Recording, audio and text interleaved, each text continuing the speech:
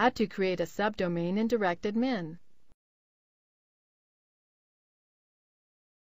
This demo assumes you've already logged in to DirectAdmin.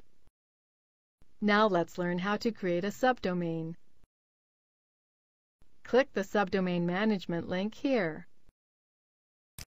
This is the subdomain page where you can set up and remove subdomains for your hosting account.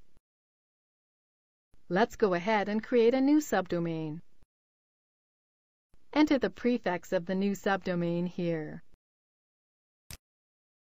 Then click the Create button. Success! The new subdomain has been created, and a folder of the same name has also been set up in your public HTML directory, which is where you would upload your subdomain files.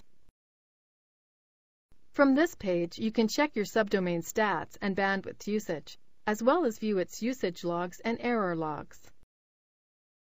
To delete the subdomain, click this box here. And click this box if you also want the newly created folder and its contents removed. Then click the Delete Selected button. The subdomain has been removed from the hosting account. This is the end of the tutorial. You now know how to set up new subdomains and view their usage stats, as well as how to remove subdomains from your account.